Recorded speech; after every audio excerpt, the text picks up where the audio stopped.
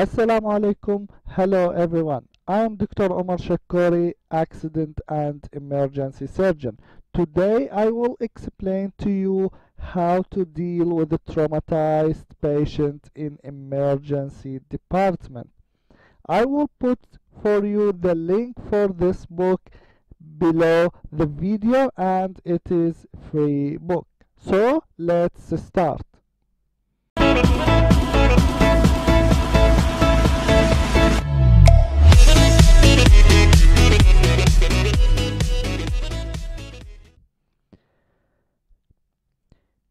Dear doctors, every day while you are working in the emergency department, you are facing traumatized patients. So what we need to know about this patient and how to deal with the traumatized patient. First of all, and this is very important, is to know how to take proper history from the traumatized patient.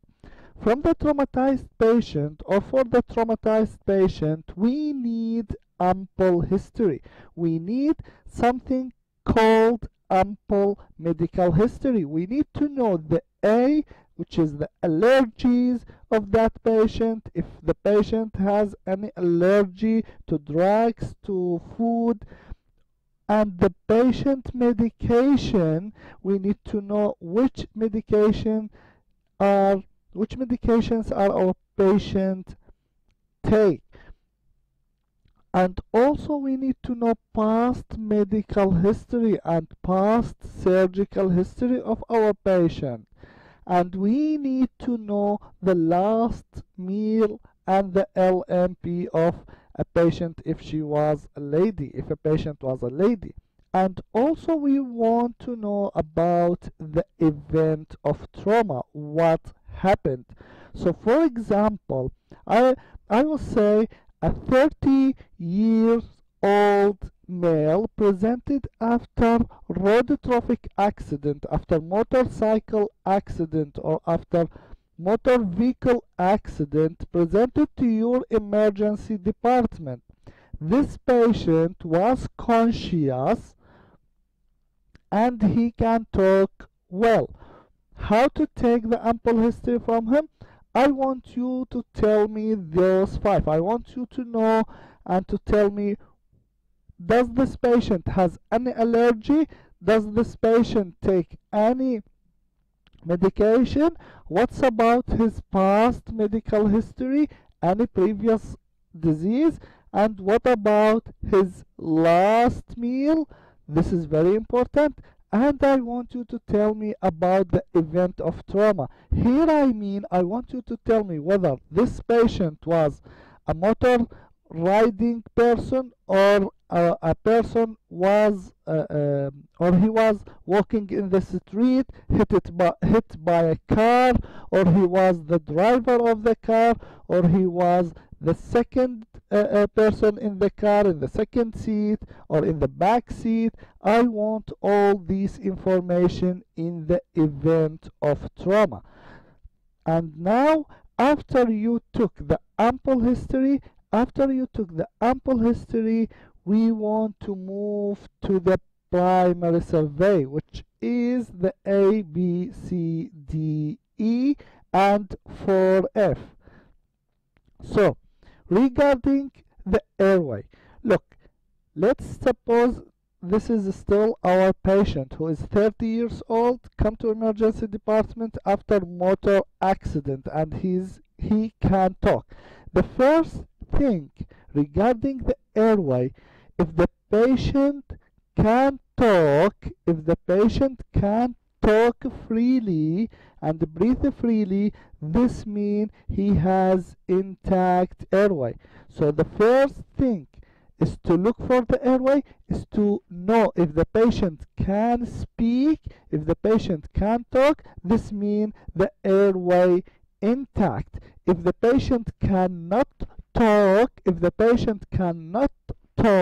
immediately do those steps. Immediately consider this patient as obstructed airway. So immediately Make the chin lift and jaw thrust. Make the chin lift and jaw thrust. I will put a picture here as you see in this picture. Chin lift and jaw thrust. Ask for suction. Ask the nurses, the other doctors, for suction. You may need the suction in that patient. Also secure the airway by putting airway or oropharyngeal airway, which is the rigid airway, or nasopharyngeal airway, and lastly intubation. Please note that you have to keep the neck immobilized in natural position. So again, to make it easy, the airway, first thing, if the patient can talk, this means a normal airway, intact airway, no need for intervention for airway. If the patient cannot talk, immediately do as you see in this picture, the chin lift, jaw thrust, and then suction, then put airway, and lastly, if needed, put in intubation. Second step is to check the breathing. Check the breathing of that patient. How to check the breathing of that patient? By looking to the chest rise. Look if the chest of the patient rising well, bilaterally or unilaterally or paradoxical chest movement. If inadequate chest movement, and also listen by your stethoscope. If inadequate chest rising and inadequate breathing by auscultation, first those steps should be considered. Either you have to give oxygen, you may need ventilator, you may have a closed or open, you have to close the open chest injury. For example, I have patient with bullet injury or shell injury through and through in the chest. So we have to close the open chest injury, and we have to do we have to check for pneumothorax and hemothorax, and to do decompression, needle decompression of the tension, pneumothorax and hemothorax. For needle decompression, I will put here also a picture. Just look to this picture, and I will make another video later on about how to put a needle decompression for tension pneumothorax. So again, if we have a problem in the breathing, I look to the chest, I auscultate the chest, there is a problem, there is diminished air entry, or there is not moving chest. What to do? Immediately decompress the chest. Immediately decompress the chest. Put a needle in the second intercostal space, mid-clavicular line, second intercostal space, as you see in this picture, second intercostal space, mid-clavicular line, in the right side of the chest or left side of the chest according your examination, and drain the air from that area. If the syringe come back with no negative pressure, this mean that the patient has tension pneumothorax. Or if you drain a blood, this means the patient has hemothorax. Again, close the chest injury. You may need ventilation, and you have to give oxygen. The C is for circulation. You have to assess circulation. How to assess circulation? Immediately put your hand on carotid pulsation. Put your hand on carotid pulsation to feel the pulse of that patient. And if you found any external hemorrhage, stop that external hemorrhage. Stop that external hemorrhage by compression, and establish two large bore cannula, and then start giving IV fluid. Later on, we will move to disability for that patient. We will move to disability for that patient, D, and here we have to check the AFPO of that patient. AFPO means if the patient was alert, verbal, just response to voice, or just response to pain, or unresponsive. So for disability, there's no time to do Glasgow. We just do AFPO. Whether we have to know whether our patient was alert or unresponsive, or response to voice, or response to pain only. E is for exposure. We have to expose the patient completely, especially those patients with multiple trauma. Regarding F, the first F is to put a Foley for traumatized patient. Put a Foley's catheter for traumatized patient. But remember, there is contraindication for Foley in a traumatized patient, which is the blood at the meatus, which is the urethral injury. Blood at the meatus is a contraindication for Foley's catheter. Blood at the meatus is a contraindication for Foley's catheter.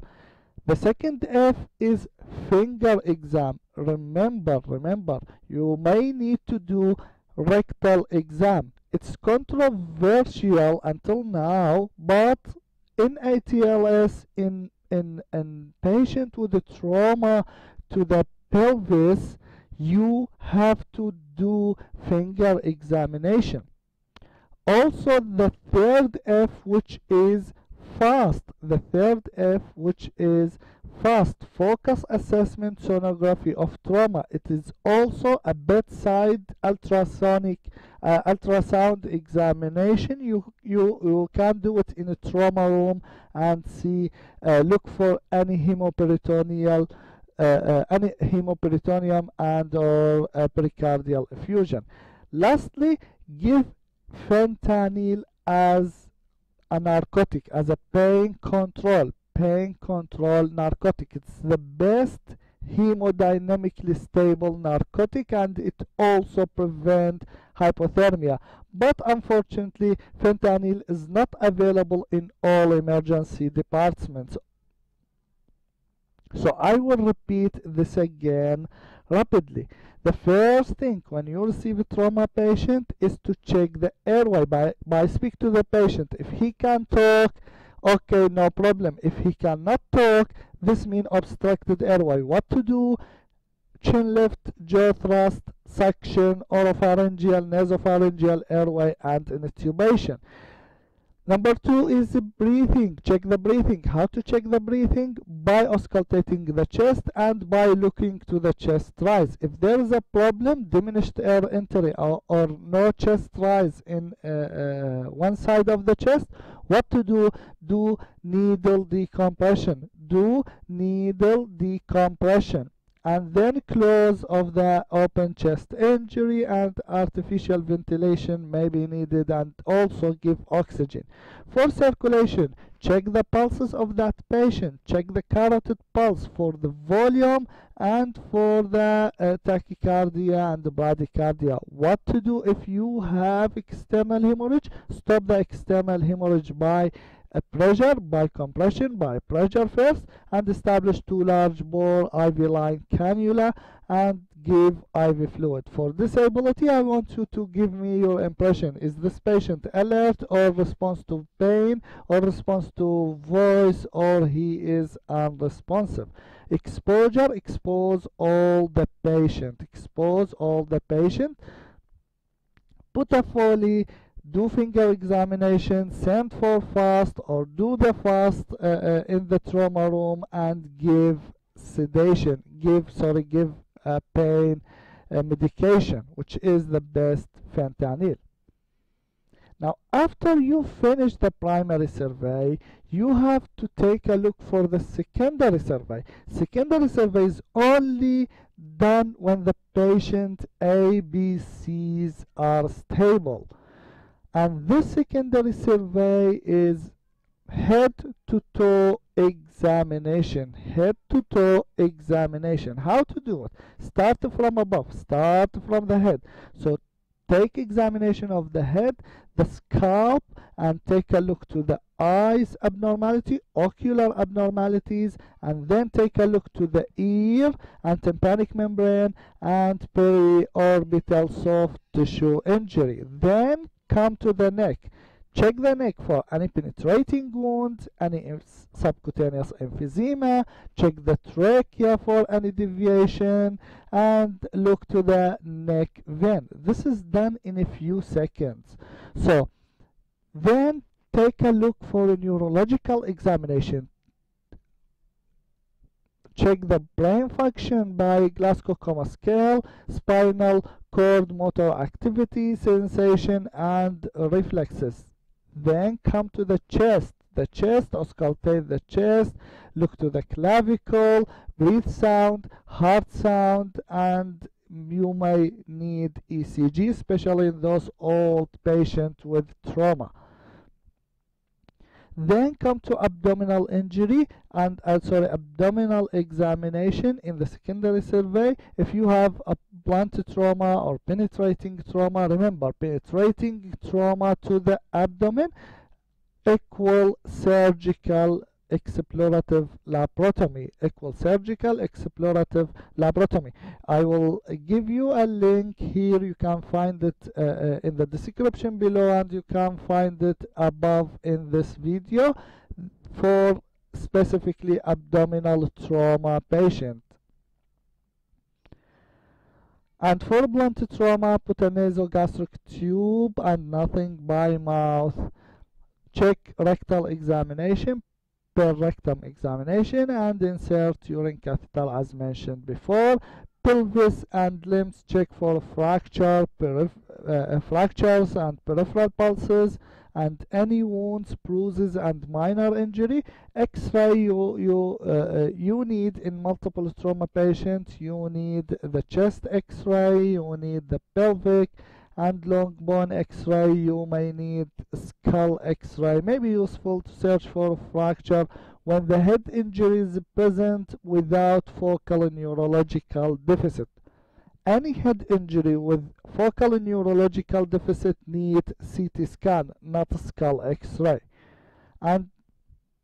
And other orders may be needed for that traumatized patient. Remember, when you are putting a cannula, when you are putting an IV line for any traumatized patient, draw the blood first for a blood group and a cross match.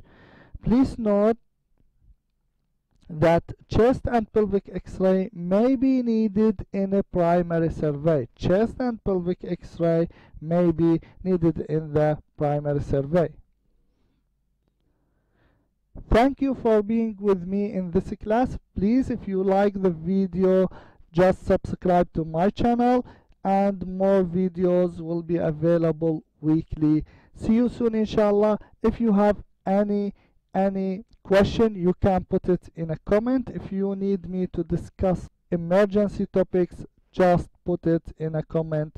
See you next week. Bye bye everyone.